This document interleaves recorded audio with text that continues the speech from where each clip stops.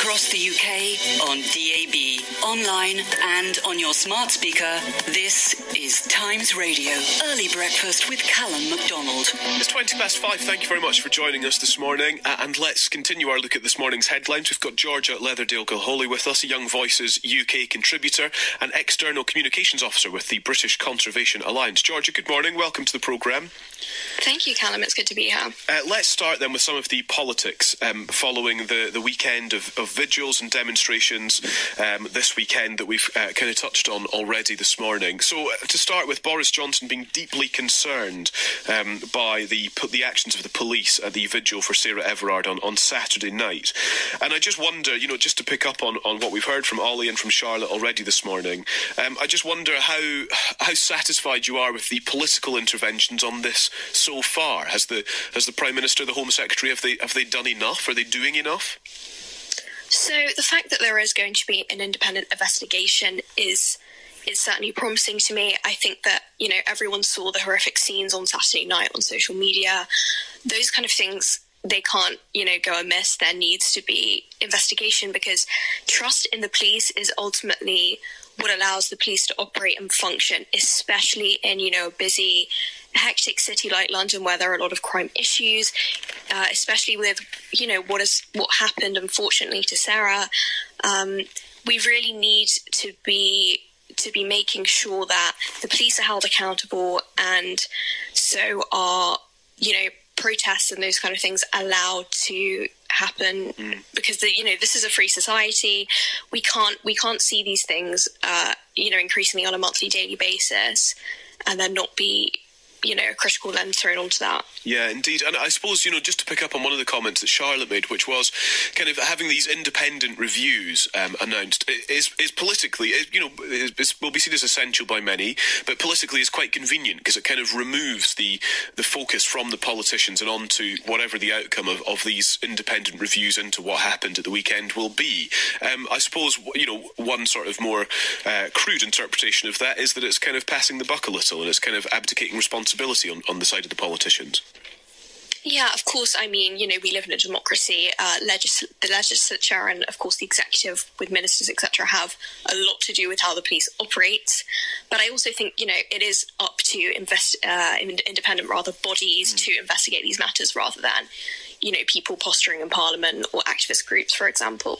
And there's been lots of talk as well in the aftermath of the weekend about the new crime bill, the policing bill that's making its way through Parliament in the next couple of days, and Charlotte outlining that is going to pass. But it's interesting to kind of sort of look at the political ins and outs of this as well. The Labour Party choosing now to oppose it, and concerns remain about the sorts of powers that it's going to hand to, for example, the Home Secretary in terms of defining what is, a peaceful protest or a disruptive protest, and that being quite an arbitrary measure, actually. How concerned are you about this bill?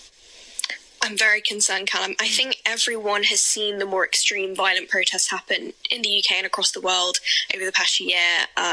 Some of the Extinction Rebellion, protests, especially if you're living in central London, they shut down things, that kind of thing. There were some violent elements. But the problem is that I don't think this kind of legislation is the way to deal with those problems. We need to have a transparent debate, and allowing the Home Secretary or a senior police officer to determine what's serious enough to mandate a protest and what kind of disruption is acceptable is, I believe, it's not the right move to make. Non-violent protest is the foundation of constitutional freedoms in the United Kingdom. This is not the way to deal with these issues at all. Yeah, it's interesting. So part of this bill is outlined by Ian Dunt from politics.co.uk. He says the function of the section on protesting, on the policing of protesting, is simple. He says it aims to silence them. It is cancel culture on a statutory footing directed against the left. Now, that's his read of it. Is that something you agree with as well, then?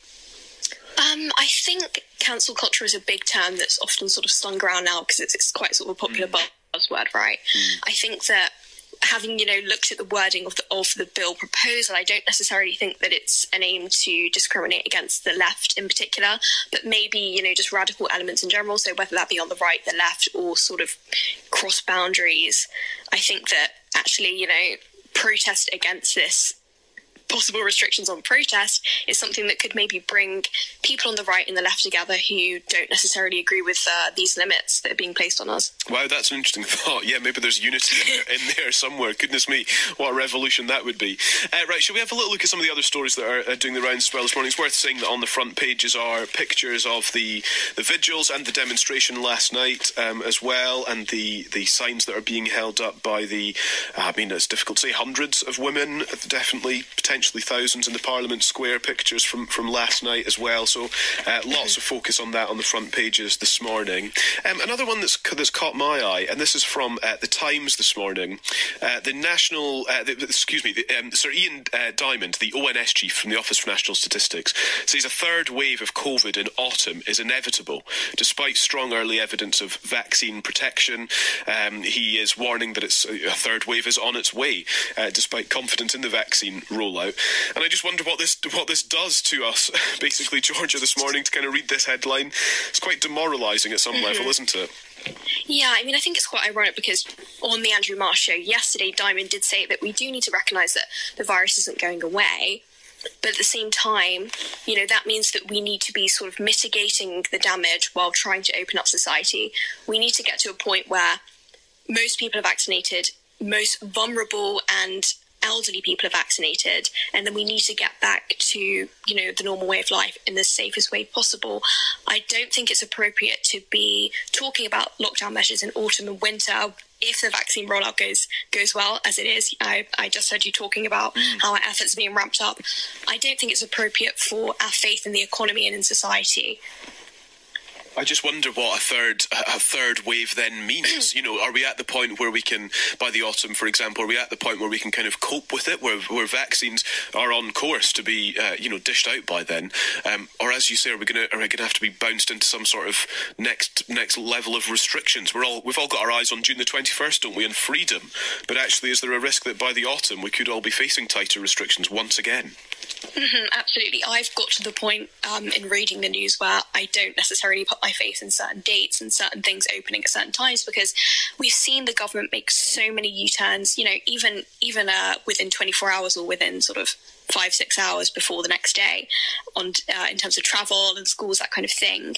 So I think that, unfortunately, whatever our opinions are on the situation, we do need to be prepared for another lockdown. It's definitely a possibility.